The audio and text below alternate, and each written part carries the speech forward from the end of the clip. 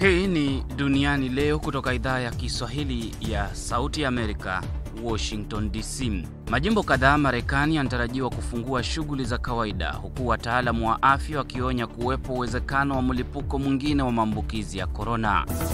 Waziri Mkuu wa Uingereza Boris Johnson awashukuru raia wa nchi hiyo kwa kuwa wavumilivu na kutii amri ya kuwataka kukaa nyumbani, akisema nchi hiyo inaelekea kushinda vita dhidi ya janga la korona.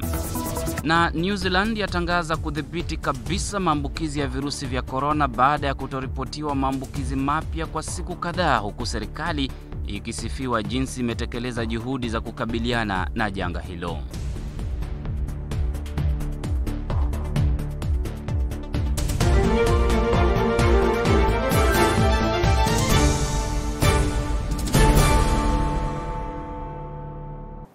Ni Jumatatu nyingine tena mtazamaji, na kukaribisha kwa nusu saa ya habari na makala maalum pamoja na uchambuzi kutoka idhaa ya Kiswahili ya Sauti ya Amerika VOA, moja kwa moja kutoka Washington DC. Asante kwa kuchagua kutazama. Mimi naitwa Kenneth Bwire. Majimbo kadhaa hapa Marekani yanatarajiwa kutangaza mikakati ya kulegeza masharti ya watu kukaa nyumbani wiki hii kutokana na janga la korona. Hatua hiyo inatarajiwa kuchukuliwa kinyume na ushauri wa wataalam wa afya kwamba juhudi za kupima watu kutambua walioambukizwa virusi vya korona hazitoshi, huku White House ikitabiri ongezeko la watu wanaopoteza ajira. Majimbo ya Colorado, Mississippi, Minnesota, Montana na Tennessee yanatarajiwa kuungana na majimbo mengine kadhaa kutangaza mikakati ya kufungua shughuli za kawaida bila kuwepo mbinu za kuwapima watu ili kutambua walioambukizwa virusi vya korona ambao hawaonyeshi dalili za kuambukizwa wala kujua waliokaribiana nao. Majimbo ya Georgia, Oklahoma, Alaska na South Carolina tayari yamefungua shughuli za kawaida baada ya wiki kadhaa za kusitisha shughuli hizo na kulazimu watu kukaa nyumbani.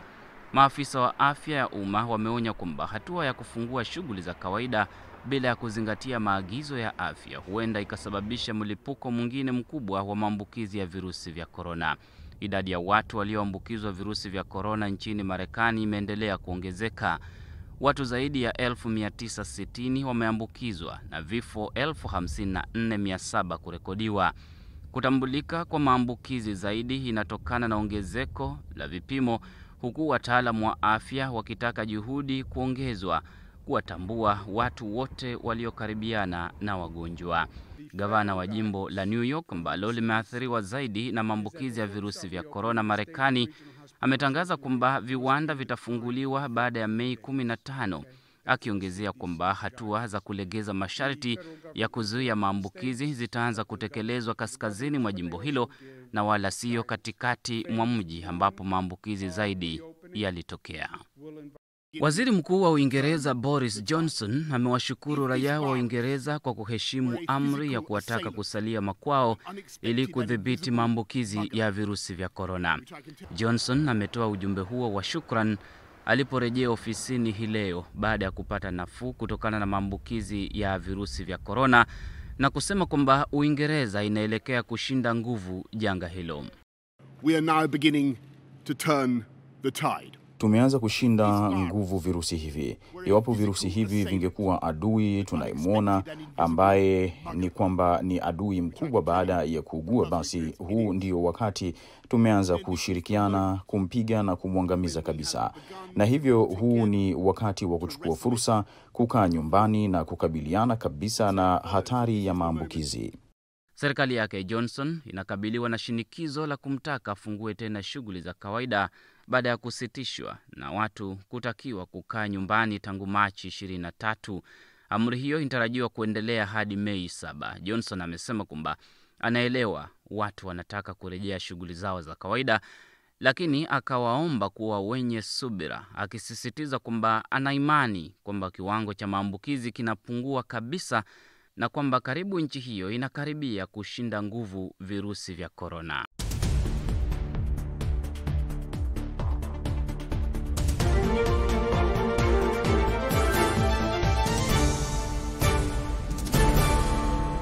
Idadi ya watu wanaofariki kutokana na ugonjwa unaosababishwa na virusi vya korona kote duniani imeongezeka na kupindukia watu 200,000, huku baadhi ya mataifa ya Ulaya yakitangaza mipango ya kupunguza masharti ya watu kutotoka nje na kuanza kufunguliwa kwa biashara.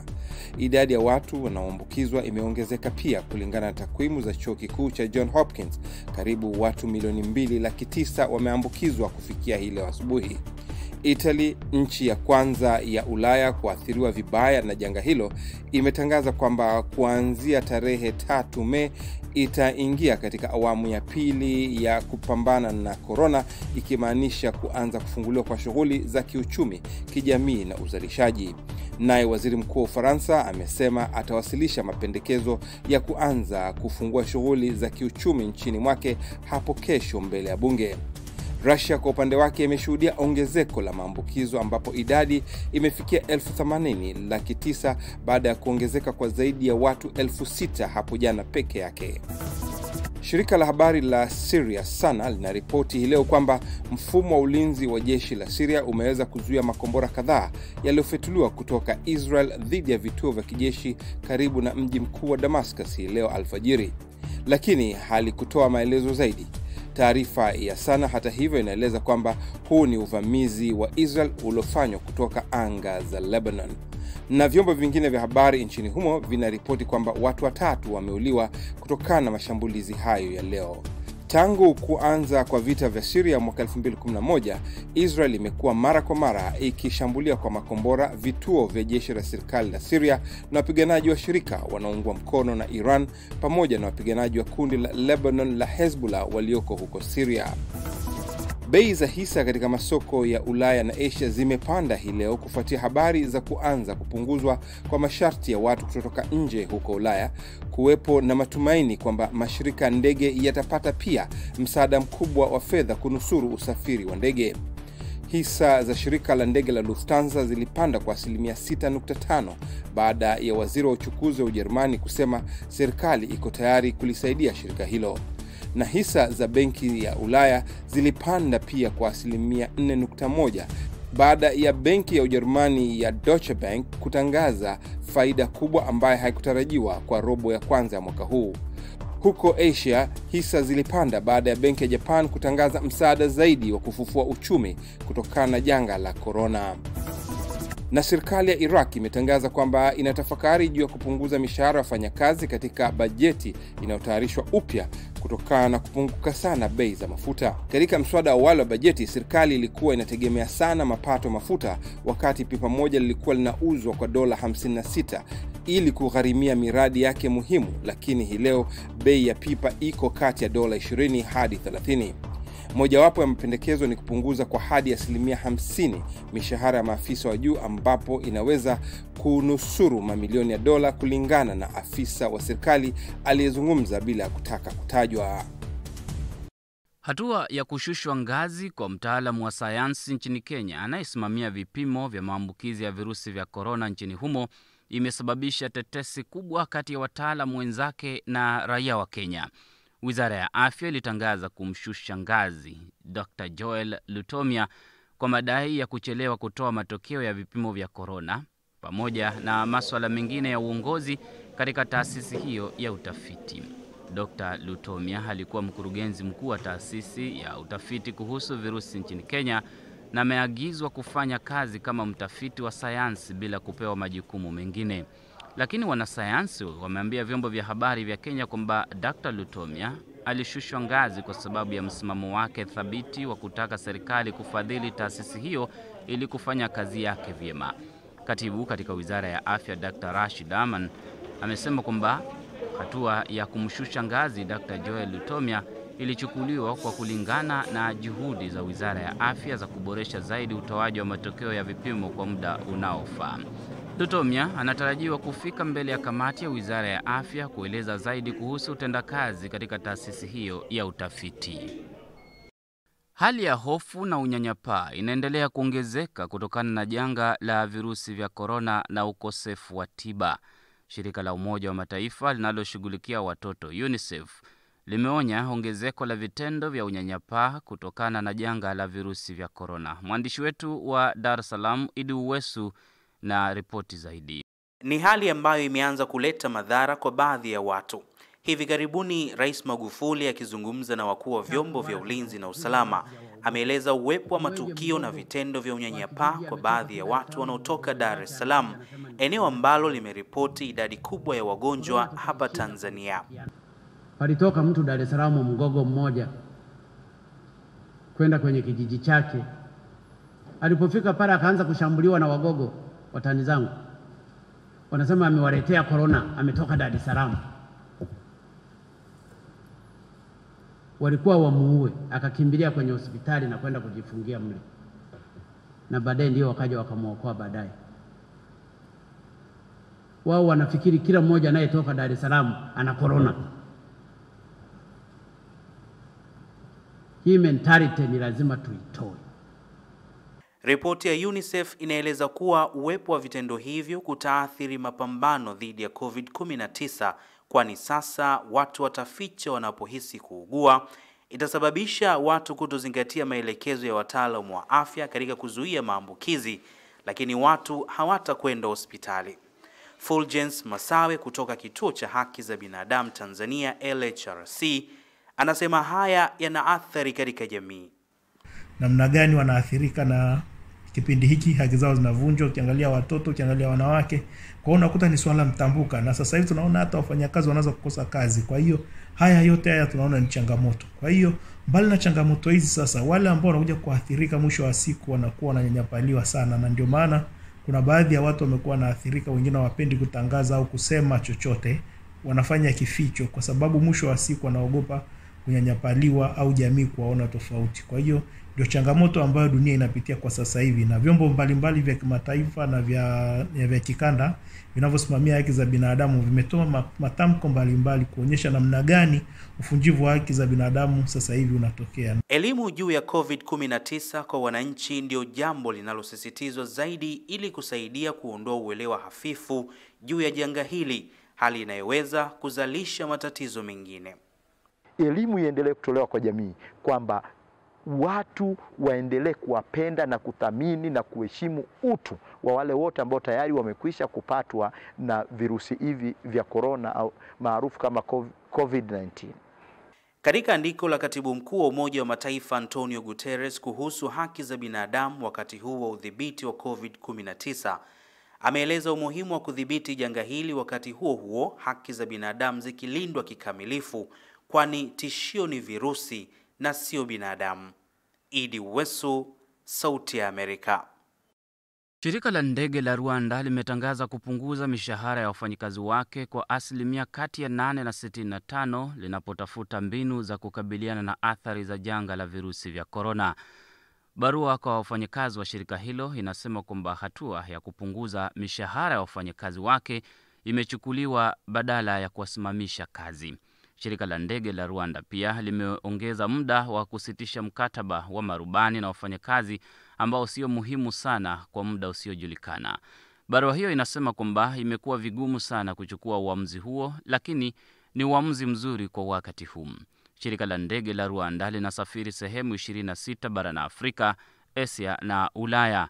Lilisitisha safari zake Machi 19 baada ya Rwanda kutangaza mikakati maalum ya kukabiliana na maambukizi ya virusi vya corona. Zaidi ya madaktari 200 kutoka Cuba wamewasili Afrika Kusini kusaidia kupambana na maambukizi ya virusi vya corona. Wamekaribishwa na mawaziri kadhaa, balozi wa Cuba nchini Afrika Kusini na raia wa Cuba wanaoishi nchini humo. Miongoni mwa madaktari hao ni wataalamu wa maabara, wataalamu wa kufuatilia mtindo wa maambukizi na kadhalika. Madaktari hao hata hivyo hawataanza kazi mara moja. Wamewekwa karantini ya lazima kwa muda wa siku 14, lakini watatumia muda huo kufuatilia na kujua zaidi hali ilivyo nchini Afrika Kusini kabla ya kuanza kutoa tiba kwa wagonjwa na kutoa ushauri kwa maafisa wa afya. Kulingana na chuo kikuu cha Johns Hopkins, Afrika Kusini imeripoti kwamba zaidi ya watu 14,500 wameambukizwa virusi vya corona na vifo 87 kutokea. Zaidi ya watu 1,300 wameambukizwa virusi hivyo na 54 kuaga dunia nchini Cuba. Tunakamilisha sehemu ya kwanza ya Duniani Leo kutoka idhaa ya Kiswahili ya Sauti ya Amerika. Matangazo tu ya muda mfupi, usiende mbali. Tunaporudi tunakuletea sehemu ya pili ambayo vile vile imejaa habari kemkem kutoka sehemu mbalimbali za dunia.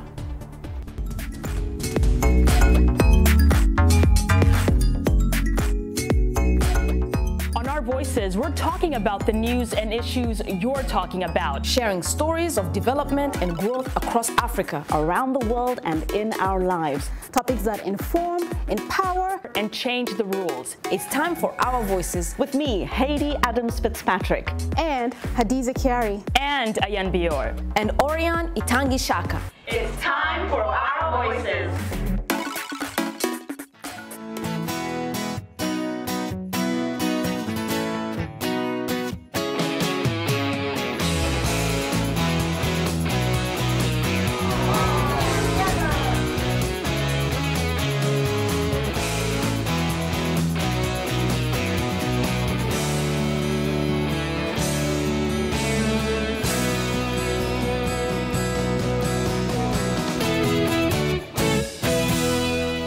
Karibu katika sehemu ya pili ya Duniani Leo, habari za kuaminika kutoka idhaa ya Kiswahili ya Sauti ya Amerika VOA kutoka Washington DC. Mimi naitwa Kenneth Bwire.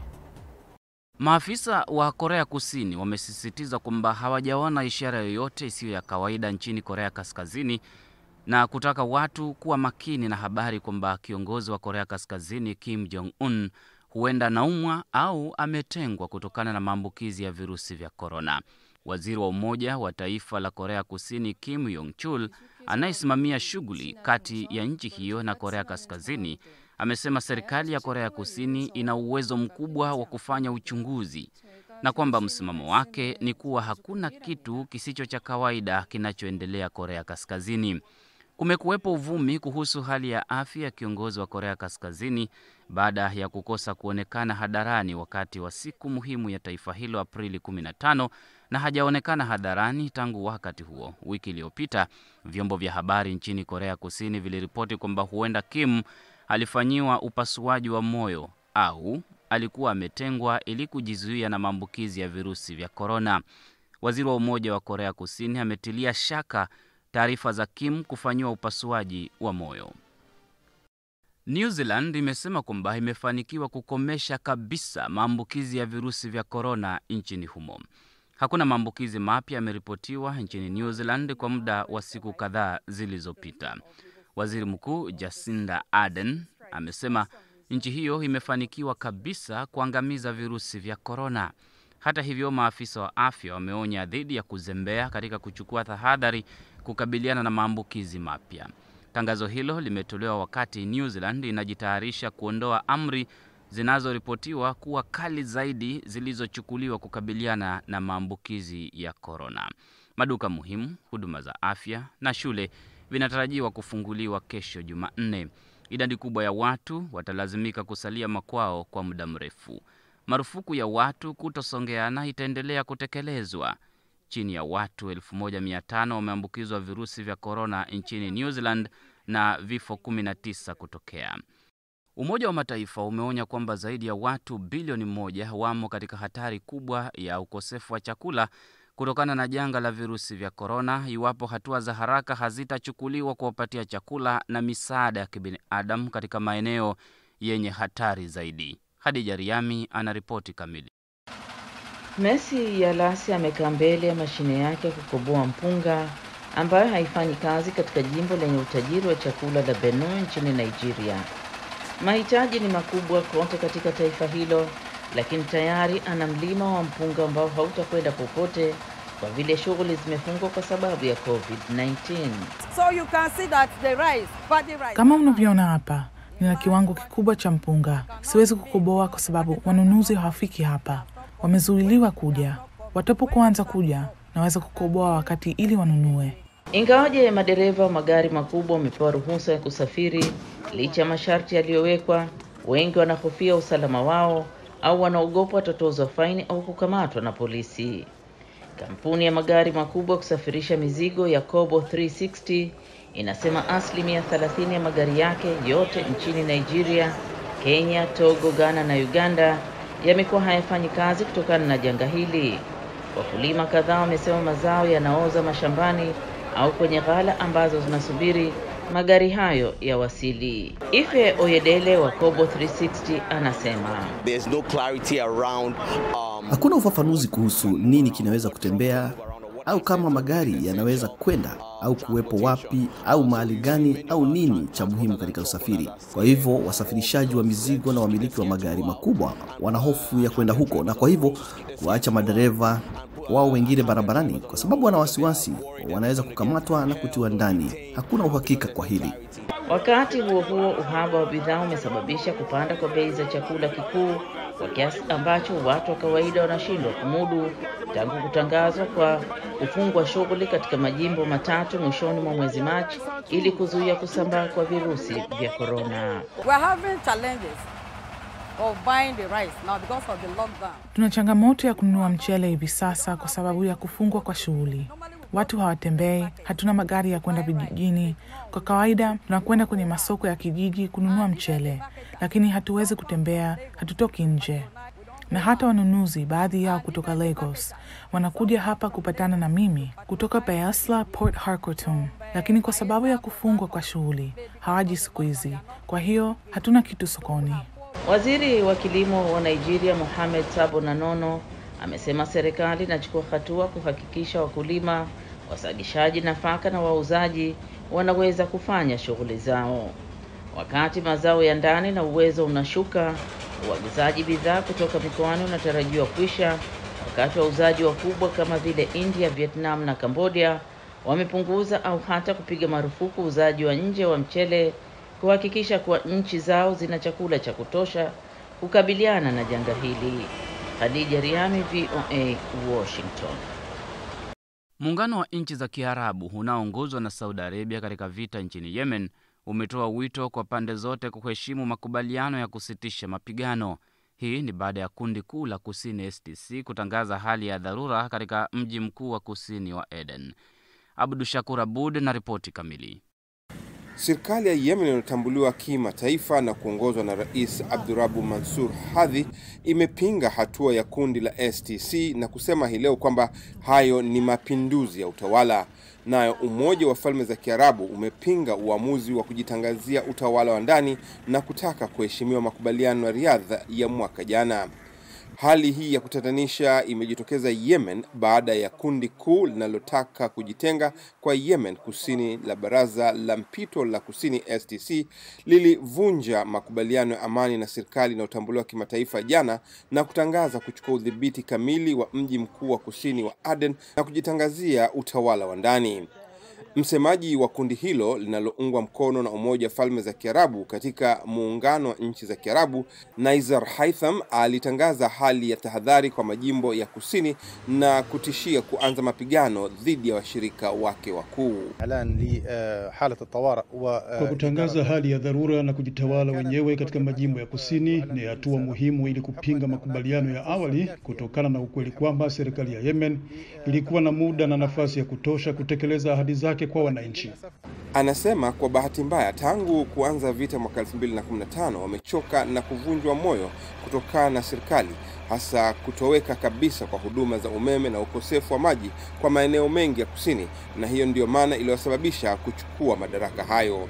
Majid al-Suhaib, mwanachama wa STC, anasema watachukua udhibiti wa majimbo yote ya kusini hivi sasa.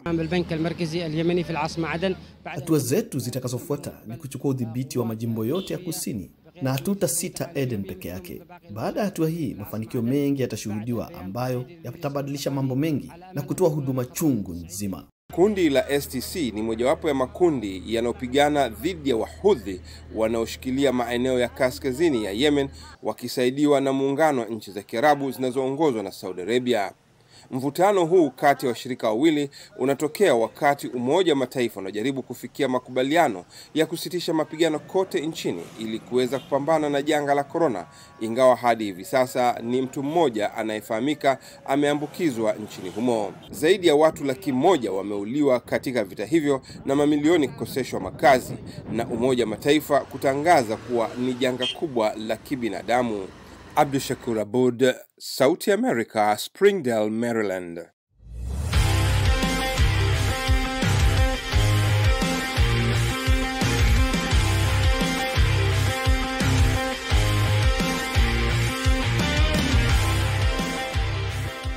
Karibu katika michezo ya Duniani Leo. Moja kwa moja tunaanzia nchini Uingereza, ambapo ligi ya soka ya Uingereza EPL itafanya mazungumzo zaidi wiki hii, akiwa na lengo la kupanga siku ya kurejea uwanjani bila ya mashabiki hapo mwezi Juni. Vilabu vyote 20 vitafanya mikutano yake kwa njia ya simu Ijumaa. Huu utakuwa ni mkakati wa kurejea, lakini kwanza ligi ya soka ya nchini humo itategemea uamuzi wa serikali. Serikali inatarajia kufanya tathmini yake ya amri ya sasa ya kutotoka majumbani hapo Mei 7.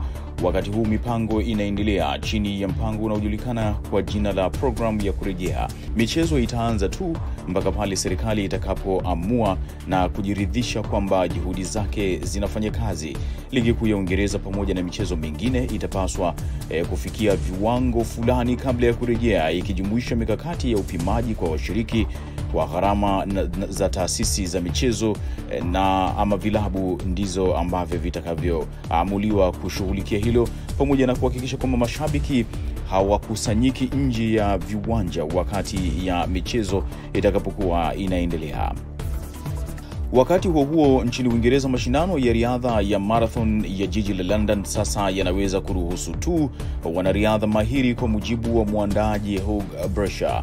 Hata hivyo, ameongeza kusema kwamba hilo lilikuwa ni pendekezo moja kati ya mapendekezo mengi yaliyofanyiwa kazi na timu yake ya maandalizi. Amesema mashindano ya mwaka huu 2020 yatafanyika katika mji mkuu wa Uingereza, yamepangwa kufanyika siku ya Jumapili, lakini yaliahirishwa mpaka Oktoba 4 kwa sababu ya mlipuko wa virusi vya corona. Ilikuwa bado haijulikani lini serikali ya Uingereza itaondoa marufuku ya kutotoka majumbani na kutoruhusu mikusanyiko ya watu. Marathon hiyo ambayo ilishirikisha karibu wanariadha 43,000 mwaka jana, sasa inatarajia kufuata mtindo wa Tokyo Marathon ambayo ilifanyika kwa kuwakutanisha wanariadha mahiri peke yake. Wanariadha mashuhuri wa mbio hizo Eliud Kipchoge na Kenenisa Bekele wanatarajiwa kushiriki katika mashindano ya London Marathon ya mwaka huu wa 2020. Tukielekea nchini Italia, ni kwamba ligi ya soka ya nchini humo Serie A inaelezwa kwamba timu zake zinaanza kurejea mazoezini kuanzia tarehe 4 kwa mchezaji mmoja, na mazoezi ya timu yataanza Mei 18 baada ya waziri mkuu wa Italia kutangaza juhudi za awali za kuondoa marufuku ya nchini humo ya watu kutotoka majumbani mwao. Waziri mkuu wa taifa hilo amesema katika hotuba kwa njia ya televisheni kwamba wachezaji wataruhusiwa kufanya mazoezi yao binafsi hapo Mei 4, na mazoezi ya vikundi yataanza kuruhusiwa kufanyika hapo Mei 18, na baada ya hapo utafanyika tathmini kama ligi inaweza kurejea na kumalizika kwa msimu wake wa mwaka huu 2019-2020. Shirikisho la soka la Italia linatarajia kuanza kuwapima wachezaji virusi vya corona kuanzia mwanzoni mwa mwezi Mei ili kuruhusu usalama kwa wote wakati wachezaji watakaporejea kwenye mazoezi, na mpaka sasa wameshaandaa kanuni za afya ili kufanikisha hilo. Habari za michezo zinakamilisha Duniani Leo kwa leo. Hadi kesho panapo majaliwa, tunakutakia usiku mwema, usiku mtulivu, uwe buheri wa afya, timiza masharti ya madaktari, uwe na afya njema.